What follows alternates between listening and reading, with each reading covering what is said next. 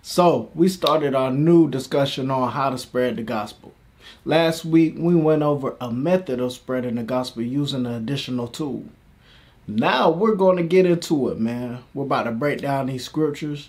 And guess what we're talking about today? Why is it important to spread the gospel? We're going to break it down according to God's plan. So get your pen, get your pad, get your Bible. Because guess what? We're about to jump into this right now.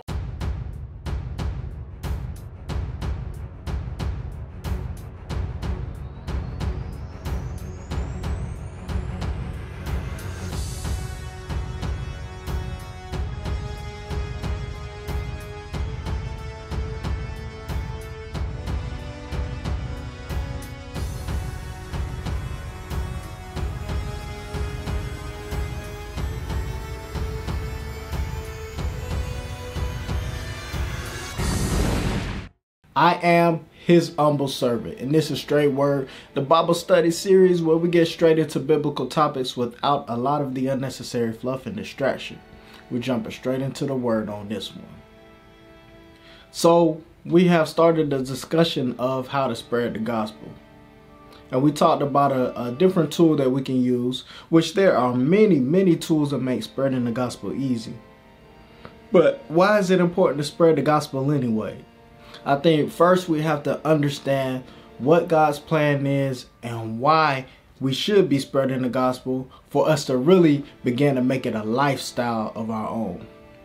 So we're about to jump into some scripture. Today, we're getting into a lot of scripture. So we're going in back to back with it. And we're going to see what was God's plan from creation and what does the Bible tell us is the plan all the way from Genesis to Revelation. And what does it have to do with us spreading the gospel? Man, let's jump right in. Get ready because here we go. We're starting off in Genesis. So turn with me to Genesis chapter 1. We'll look at verse 27 and 28.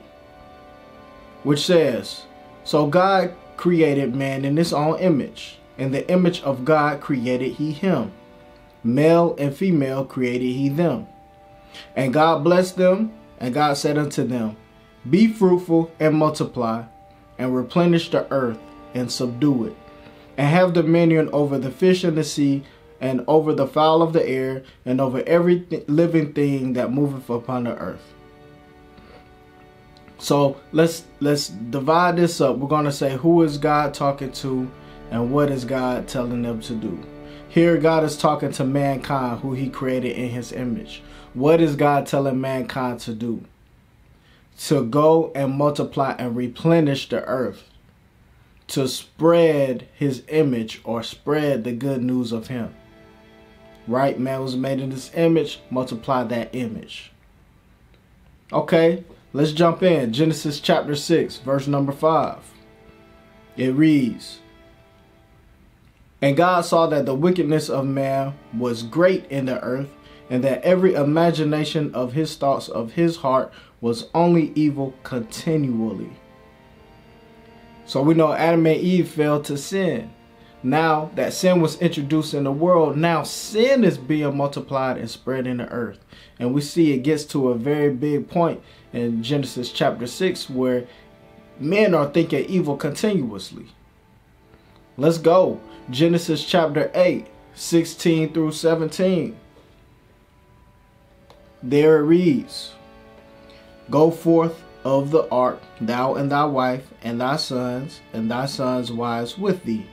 Bring forth with thee every living thing that is with thee, of all flesh, both of fowl and of cattle, and every creeping thing that creepeth upon the earth, that they may breed abundantly in the earth, and be fruitful and multiply upon the earth.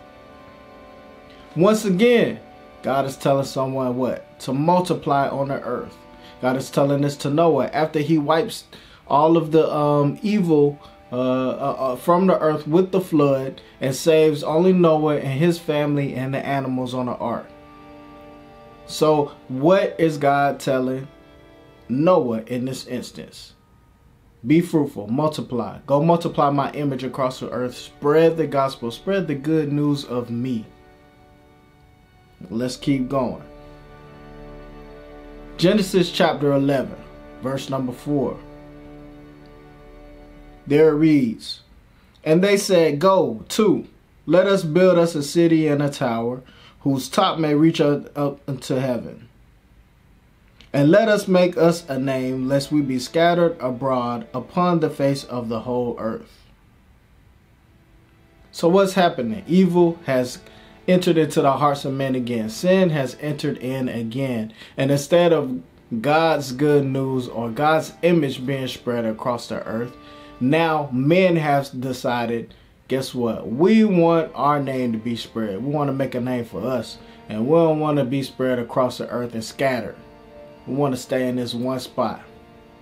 Well, we know what happened. This is a story of the Tower of Babel. And God at this point decides what? I'm going to confuse the language of the men who don't want my will to be done. And guess what? When they tried to stay in one spot, God scattered them amongst the earth anyway. Alright, so follow me. Thus far we have God telling man to spread his image, his gospel, his good news across the earth. And we have men trying not to do so because of their sinful nature. So let's keep going. Let's talk about nations, because nations were created out of the Tower of Babel. You know, different languages and different cultures came out of that instance. So what did God do to deal with nations? Let's look at Deuteronomy chapter 7 verse 6. There it reads, "For thou art an holy people unto the Lord thy God. The Lord thy God hath chosen thee to be a special people unto him above all people that are upon the face of the earth." So God chose a specific nation. This is talking about Israel. So God was going to use Israel to be the leaders of all other nations. He wanted Israel, you follow me. You spread my name. You multiply my image to these other nations and show them how to follow me. But of course we know that Israel didn't do that correctly. So what happens? We need somebody else to hit the scene and help us with this situation, to show us how to do it. So Jesus himself hits the scene and he has his 12 disciples. What does he tell them to do? Let's look at it. Matthew chapter 28 verse 19. It reads, "Go ye therefore, teach all nations, baptizing them in the name of the Father, and of the Son, and of the Holy Ghost." Teach all nations. What are we teaching them? About the gospel, about the good news of God, about his name which is his character.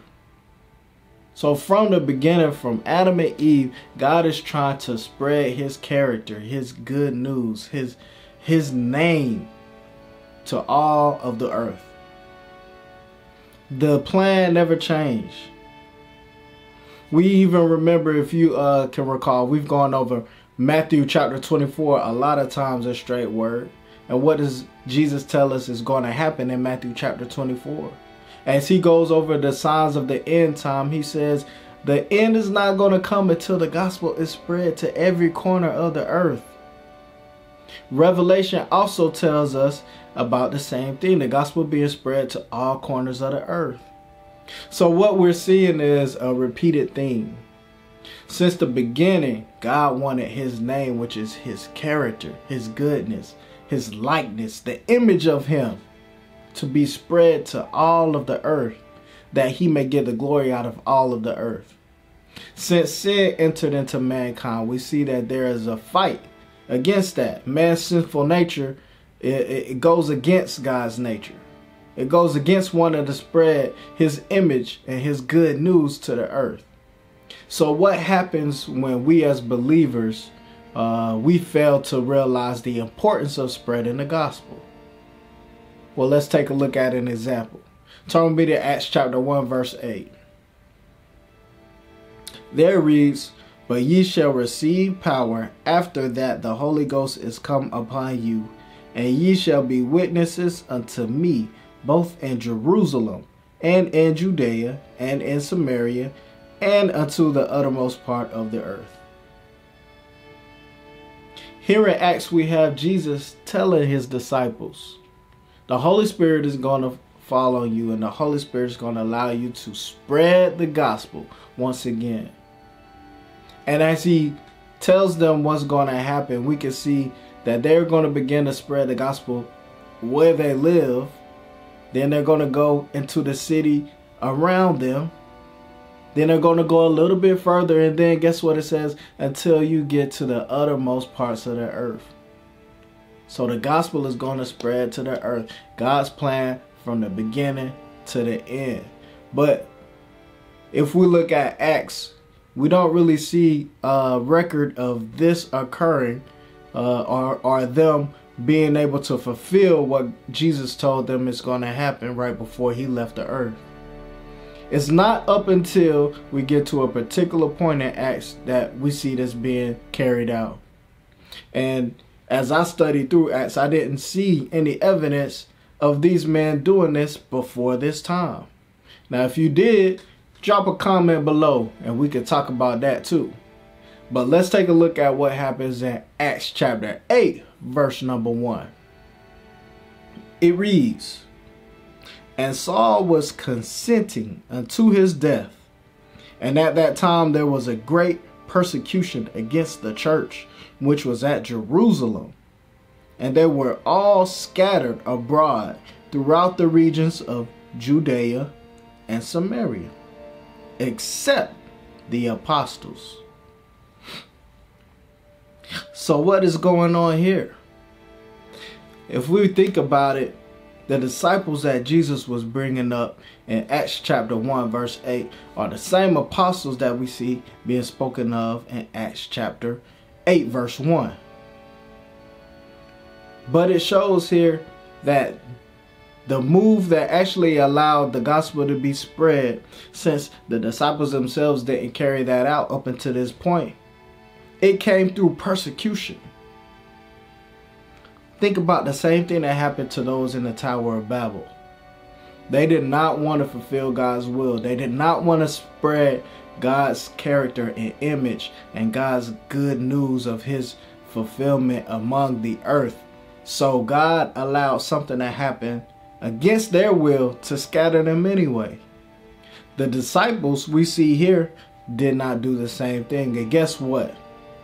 Persecution came, and through persecution they were spread anyway.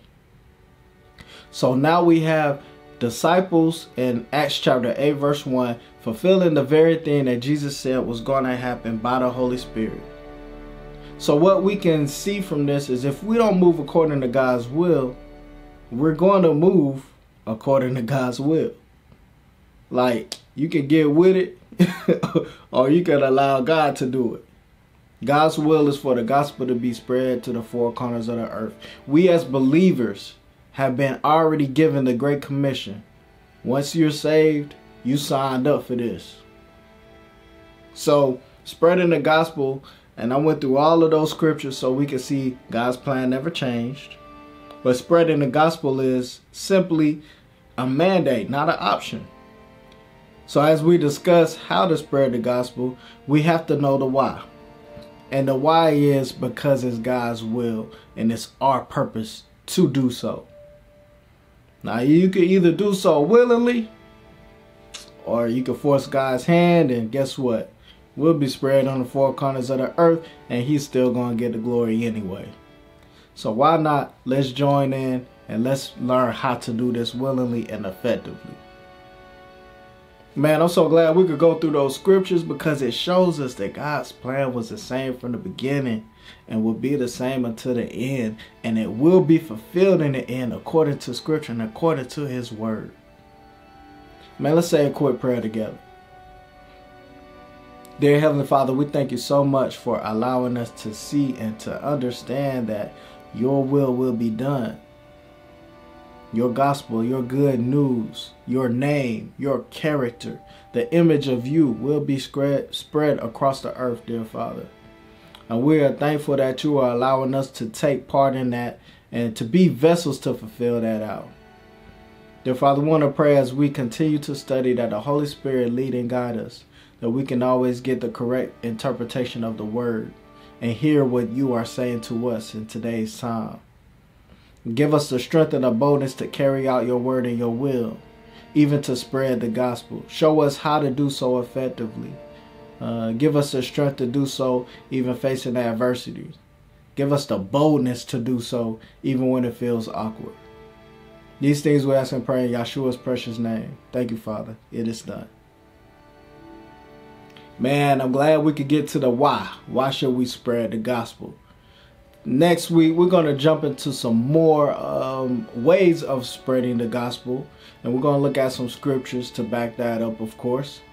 And we're going to look at examples from the scripture of how the gospel spread in biblical times. How can we model that in our time? Man, I'm excited about that. So we'll jump right back into it next week. But until next week, always remember, study the word for yourself so you can get the straight word with no chase.